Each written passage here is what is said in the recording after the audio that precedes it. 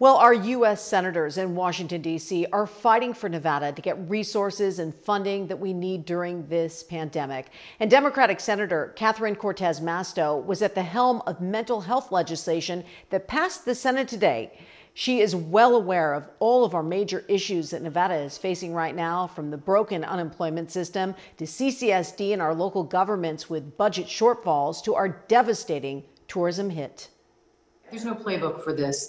We are all experiencing this for the first time, and really that's why it requires all of us to work together in the state of Nevada.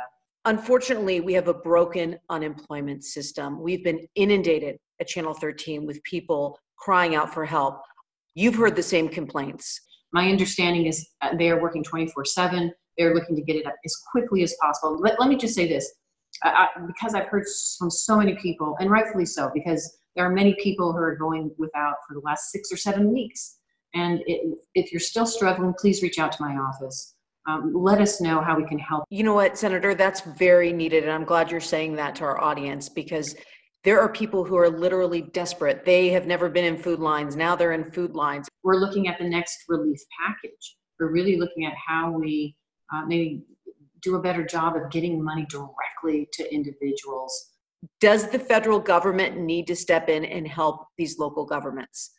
Yes, I believe they do. And that's why I supported the initial tranche of money that we set aside in the CARES Act to go to state and local government. And we need to do more. We have to make sure that the money gets to really some of those smaller local governments in our urban areas, but most importantly in our rural areas as well. They didn't see some of this money because of the formula that was initially in the CARES Act, and it didn't get to them directly. There's been also talk about Las Vegas possibly needing its own stimulus package because we are so unique here and not well diversified. Visitors don't feel safe coming back to Nevada.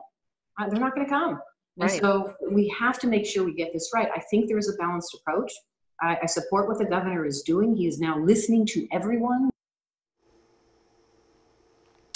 Yeah, and Senator Cortez Masto always says that on her website, there is an online portal there of a list of resources that are available to you. She encourages everybody to check it out.